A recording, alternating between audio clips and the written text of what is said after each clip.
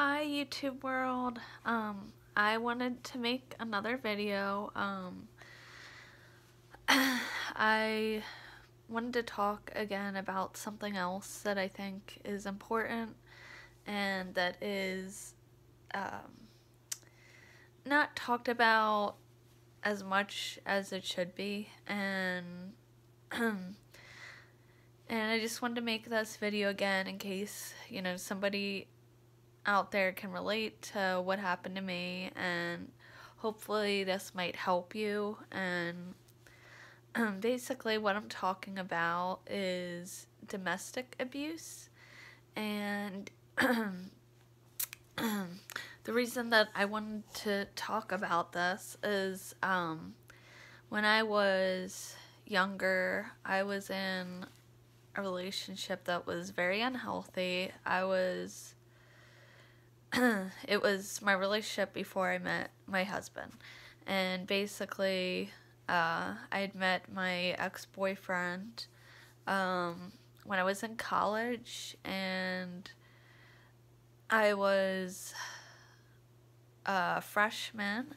So I was 19 years old, and I hadn't been in a whole ton of serious relationships. It was one of my first serious relationships.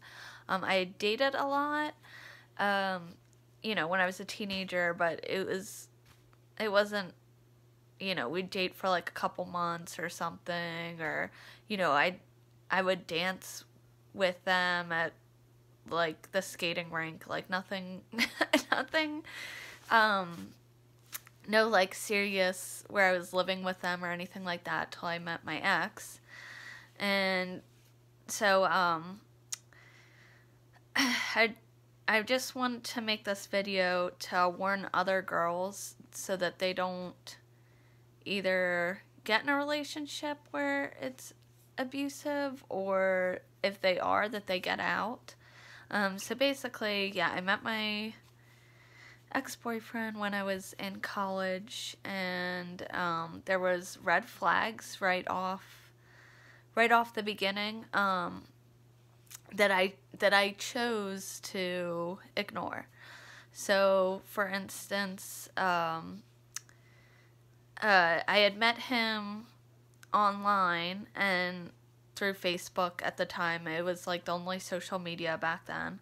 But one of the first times that I met him in person, we were hanging out with a bunch of friends, and we were hanging out outside the dorms, and we're all just chit-chatting or whatever, and he got really angry at something stupid. I don't remember what it was, but he stormed off in a huff and wouldn't come back to talk to me, and all my friends were like, what the heck, and I just was like, oh, it's fine, and I just kept chasing him, even though, I kept following him. I mean, not chasing, but kept following him, and was like, I'm sorry, what's going on, da-da-da, and I remember my best friend at the time was like, you shouldn't put up with that, and da-da-da, and and so that was probably the first red flag right there. People telling me, my friends, telling me that he shouldn't be treating me in such a way, or that behavior, wasn't cool. And I just remember thinking at the time, oh, well, if this is the worst thing that he does, then it's okay. Which, yeah, everybody gets angry sometimes, but to get that angry at something so little, it wasn't okay. But in my head, I just rationalized, oh, it's okay because I grew up in a dysfunctional family, and used to dealing with angry people, and that's not okay. Just because I was raised that way, I guess I tried to rationalize it. I was used to growing up with fighting and kind of always being the peacemaker, and I was used to, like, people being enraged for, like, no reason. So I was like, oh, it's okay. I know how to deal with this. So, that might be a sign to, if your significant other is getting really angry for something really small sets them off, that's a red flag.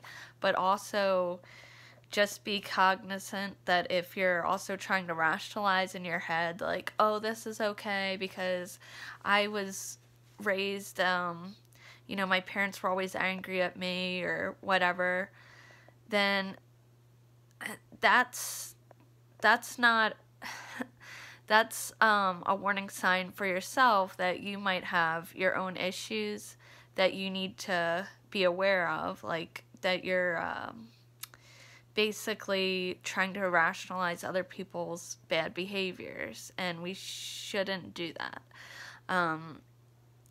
If somebody has a bad behavior, you shouldn't just put up with it because, oh, you're used to being abused or in an unhealthy environment.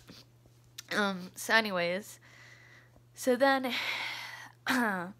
after that, I guess we got past that little, like, tiff or whatever.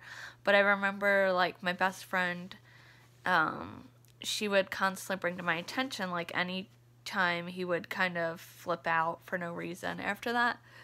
And I remember, like,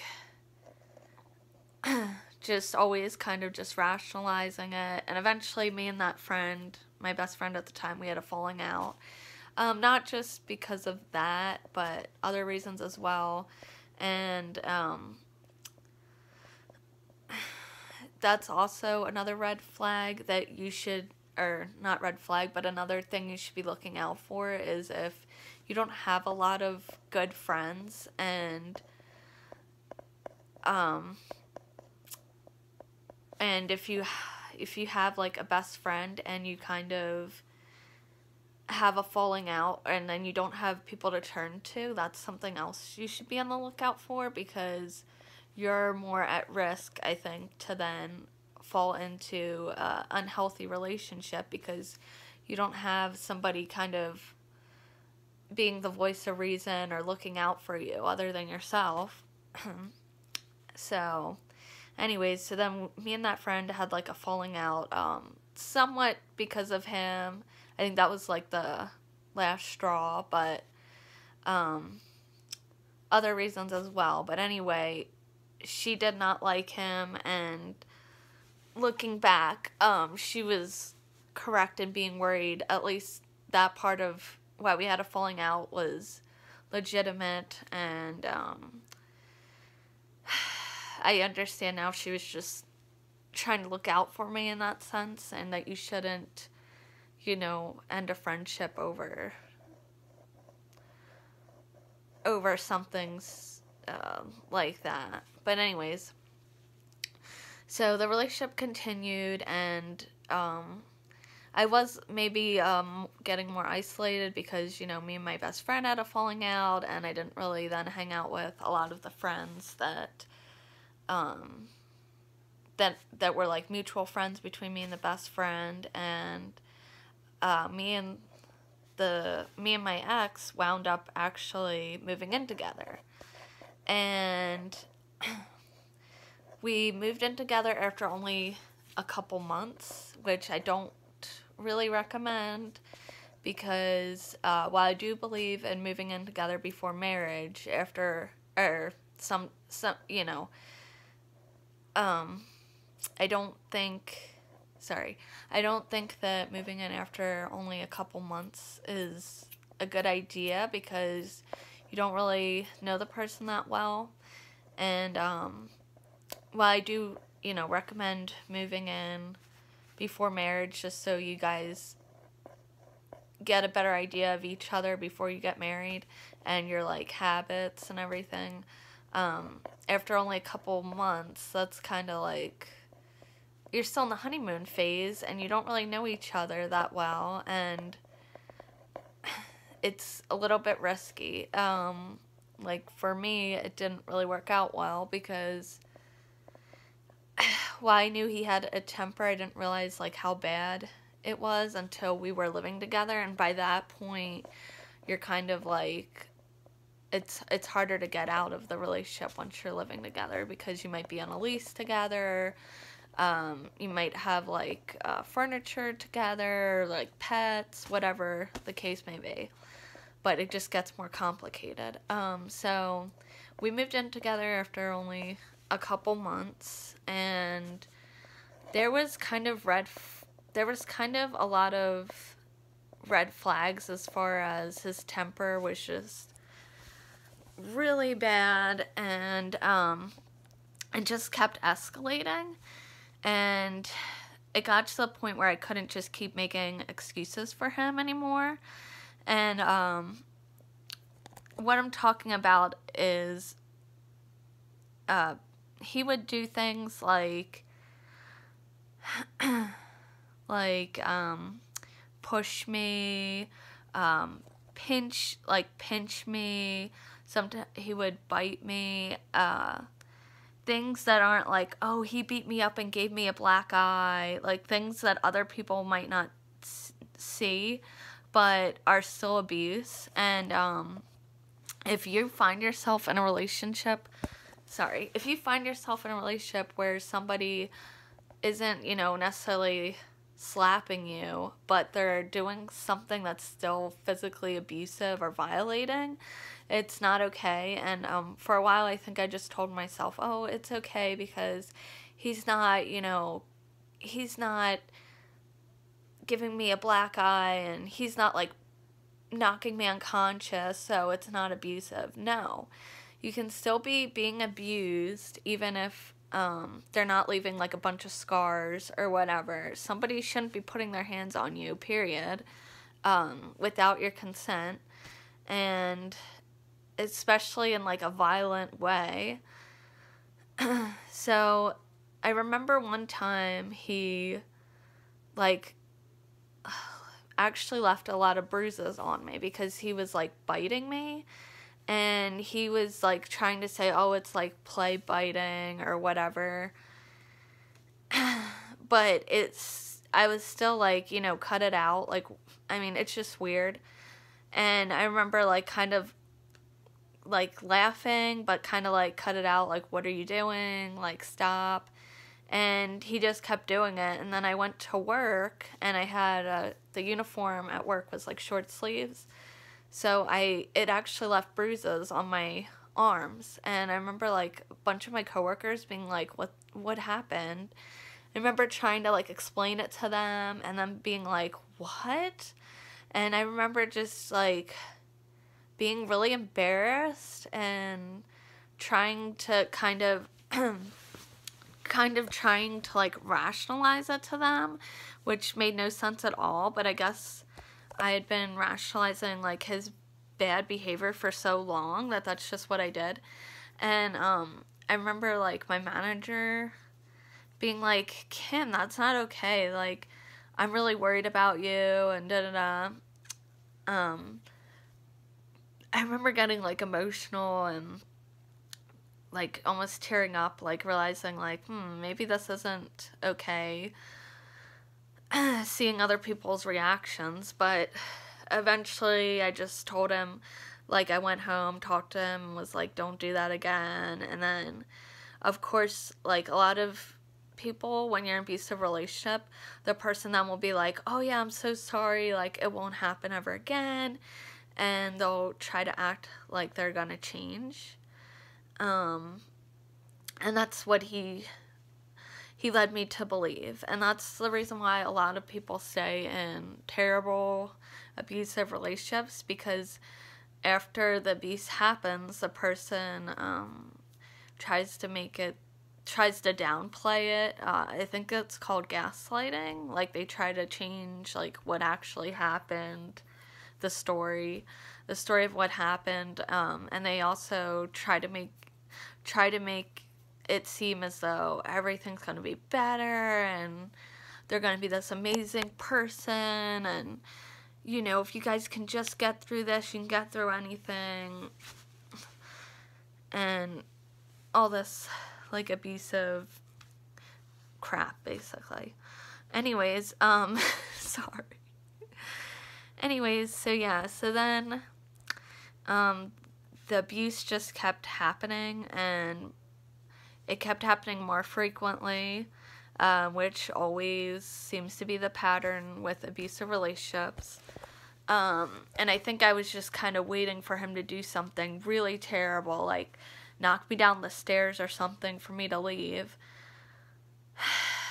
Which is terrible. Like, why does it have to be them doing something that's so bad that you'll never come back from? Like, that they really harm you. Like, no, it should just be bad enough that they're touching you in a way that you don't want to be touched, that you should leave. Not like, oh, I'll wait till they break my arm or something. Like, no, if you're in an abusive relationship, get out, because what I'm trying to explain in this video is basically it's just going to keep going.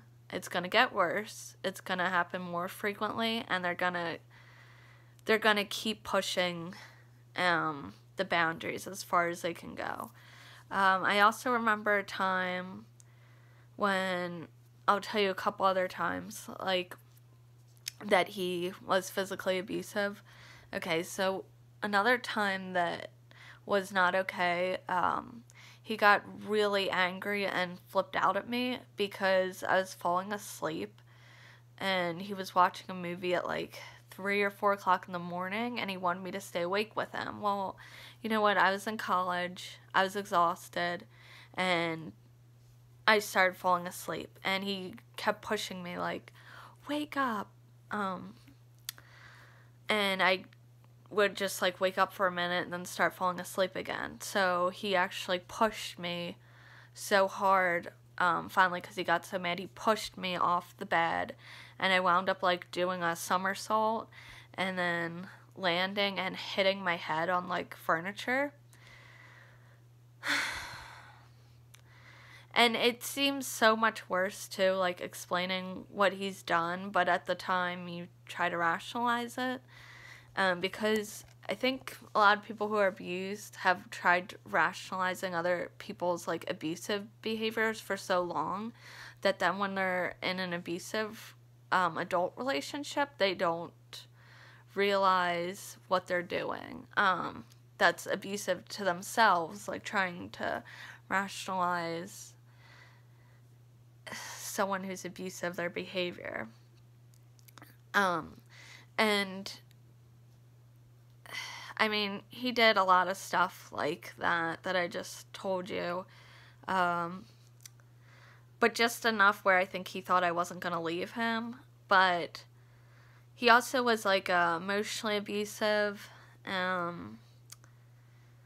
as well. But I think, I don't know, we were together almost 3 years, and over the years, like, I started getting more and more fed up, and then one time when he smacked my leg, a couple times when we went to a fast food restaurant, and I guess he was trying to, like, rip them off by not giving them the coupon that he had because he wanted to keep using it, and I think I like gave it to them, so he started smacking my leg.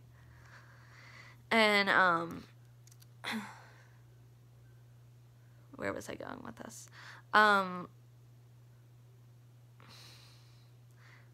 Yeah, anyways, that's another time he did that. But another like physically abusive time. But getting back to the emotional abuse, he would do a lot of things that were emotionally abusive. Like, he would storm off and abandon me in, like, stores and try to, I guess, kind of intimidate me, like, by, like, abandoning me in a store if he was mad. He, like, one time he was trying to, like, do some kind of scam at Walmart, and I guess I wasn't gonna be part of that, so he wound up storming away from me, and he wouldn't, like, talk to me that night, and he didn't come back to the car for, like, an hour. But he would do that a lot, like, the storming away.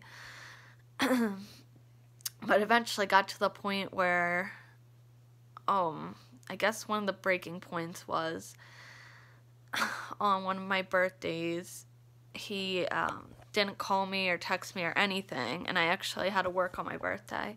So I remember being at work and, like, telling coworkers I was upset that, like, my boyfriend didn't even call me or anything for my birthday, and they were like, Kim, like, what kind of boyfriend is this? And and they were like, think about your relationship and maybe, like, make a list and make a list of the pros and cons, because it sounds like they don't care. So after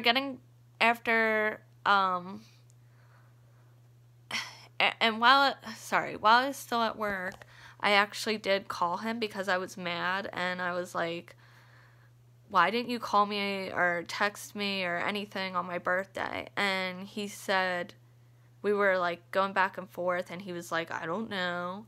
And then he goes, well, who would want to call you anyways on your birthday, or something mean like that? And that was, like, I got really upset after that, and that was when I went to my coworkers, and then they were like, what kind of guy are you dating? Like, make a list so you can, like, you know, be logical and think about your relationship. So I recommend, if you're relating a lot to the story and you're with somebody who's either emotionally abusive, like I said, like the storming off and abandoning you a lot, or physically abusive, whether it's just, like, something you think is small, like, oh, they just pinch me when they want me to be quiet in public, or, oh, they've pushed me into the wall a couple times.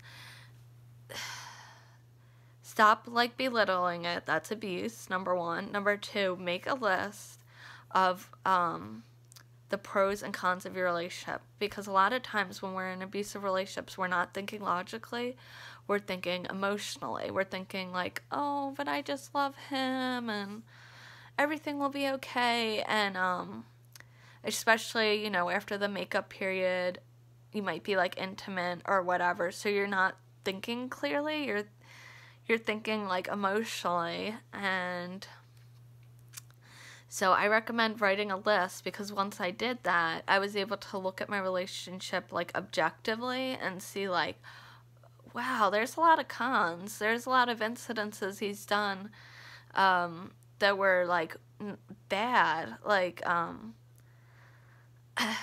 Like pushing me into a binder on the floor, or just,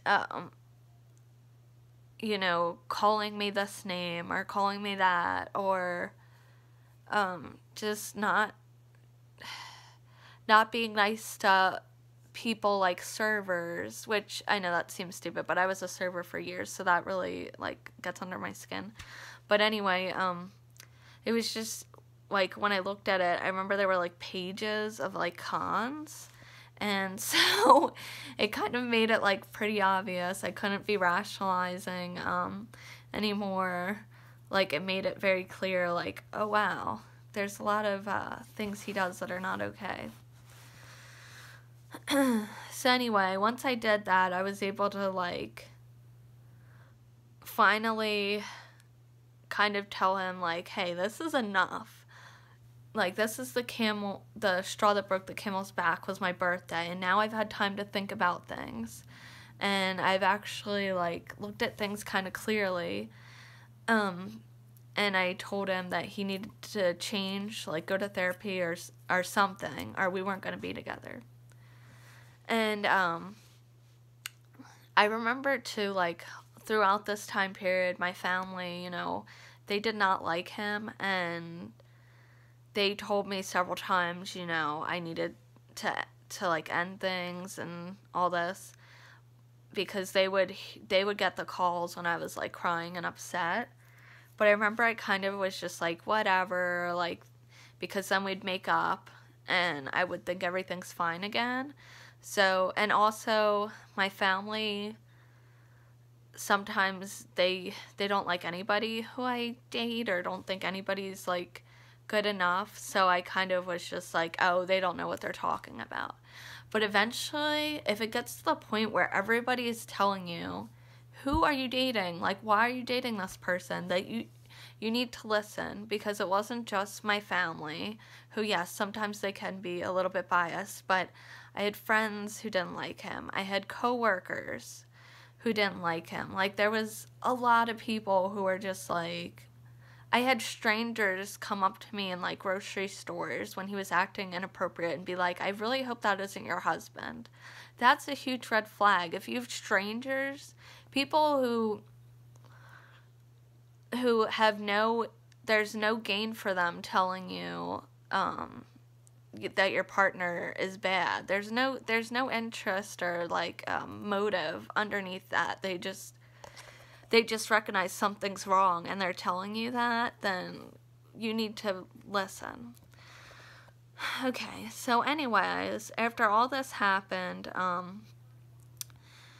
my ex did not change. He would repeatedly tell me that he was going to change.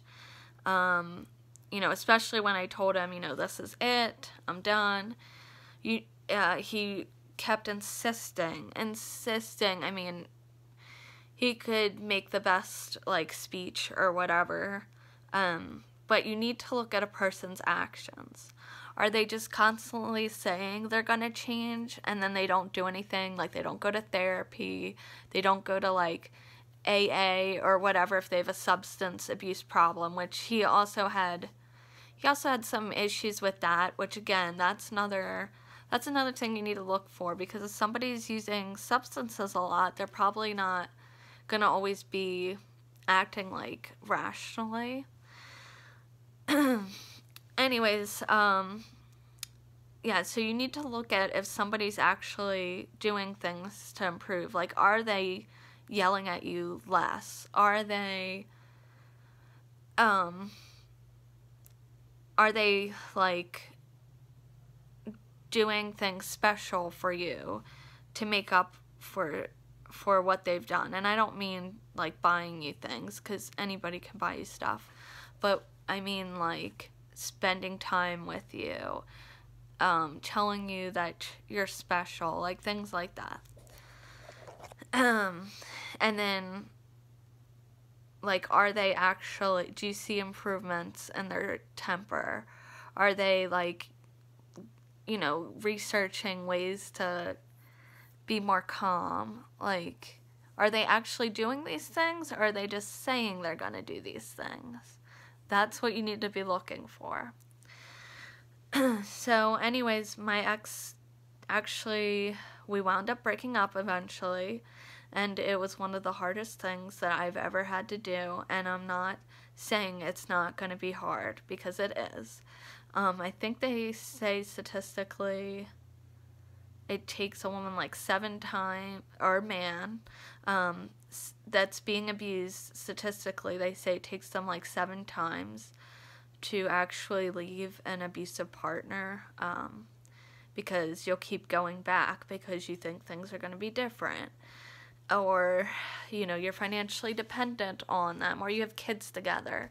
There's a lot of reasons. A lot of people like to judge people who are in abusive relationships, but honestly, if you're not in them, you don't know like how hard it can be to leave, especially if you've been like me, where you've kind of been raised in such unhealthy way like your whole life that you don't know like what is a normal relationship. Like, I always thought it was normal to yell and scream all the time at your significant other, and then I realized as I got older, like, that's not normal.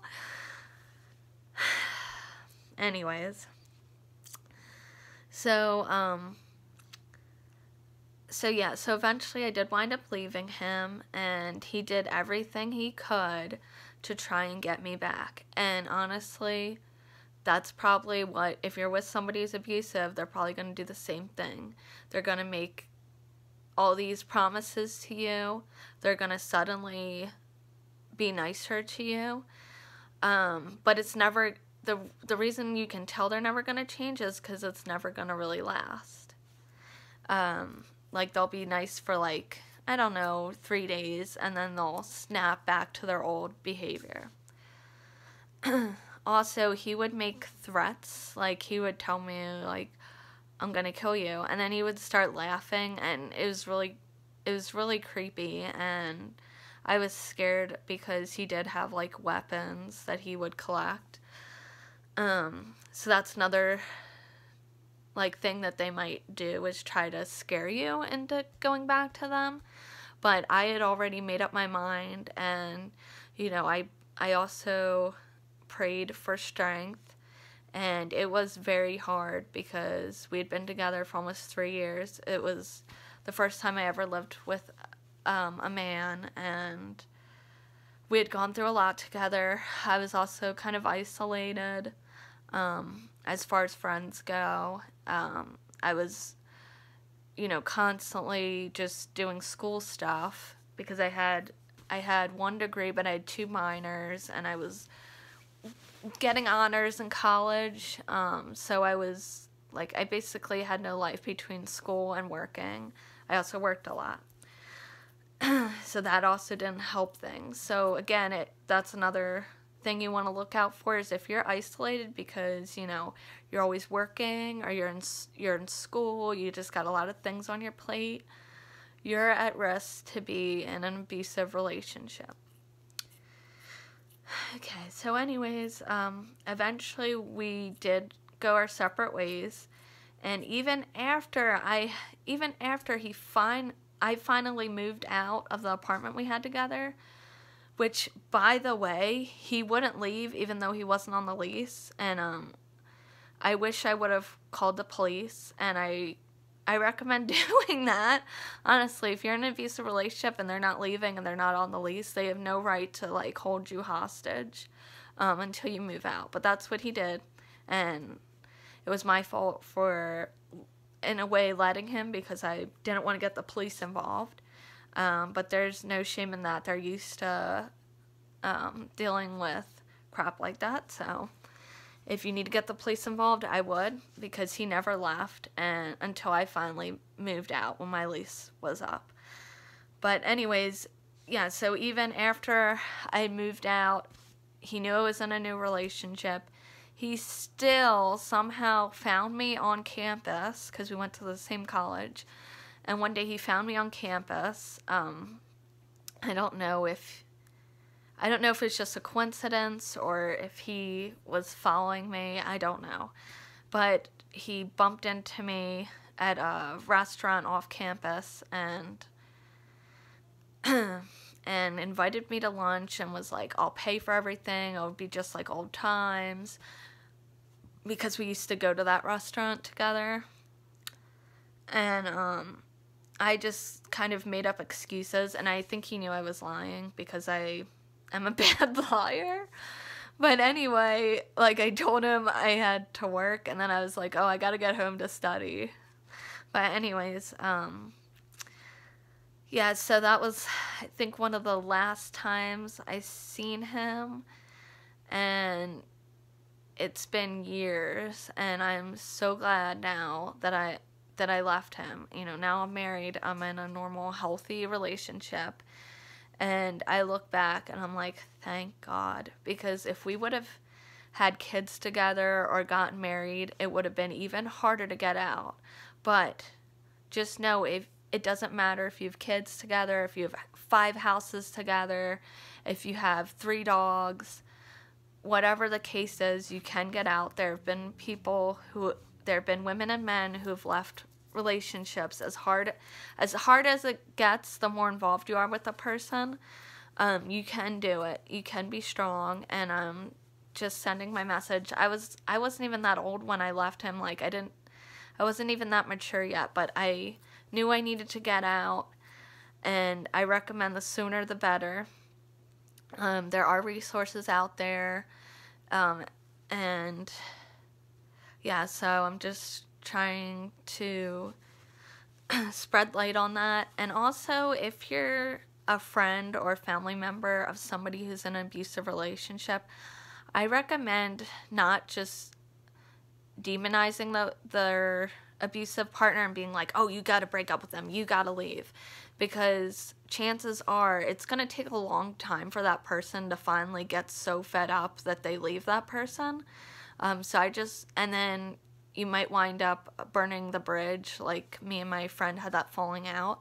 I recommend, just like, as frustrating as it is, being supportive of your friend or family member until they finally realize they need to leave, because nobody can make somebody leave a relationship. They have to come to that realization. But I do recommend, not supporting the relationship, not being like, oh, they're so great, when obviously that person is abusive, like saying things like pointing out to them, like, oh, how does that make you feel when they do that? Like, but saying it in that way, not being like, oh, that person's such a jerk, that person's such a scumbag, loser, why haven't you broken up with them? Like, try to come from a non-judgmental place and just be as supportive as you can, because that person needs support. And eventually, I do have hope that that person will leave them. Like me, I did leave my abusive relationship, and I haven't looked back, and I'm very happy that I found somebody who treats me right, isn't abusive in any ways. And one other thing too, you might be in an abusive relationship also if your significant other not just emotionally or physically abuse you, but they might sexually abuse you. My ex, on one occasion, he did actually abuse me in that way. It was after we had broken up, and I guess he still wanted, like, control over me or something, because I kept, avoiding or denying his, like, requests for stuff like that after we'd broken up, but we were still living together. So I think eventually just got fed up, and he still wanted control of me, so he didn't listen to me. And he did something that was wrong. It wasn't rape, but it wasn't okay. I would say it was like a form of assault. Yeah.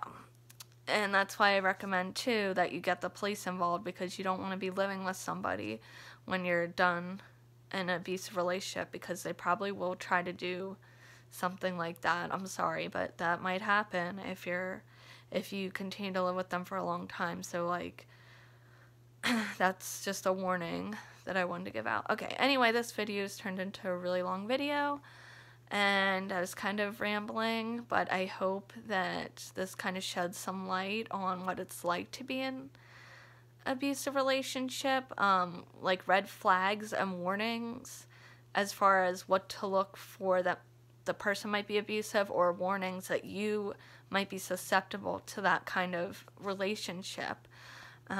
Okay, so if you can relate, I hope that you like this video and you subscribe. Also, feel free to comment below. Thank you.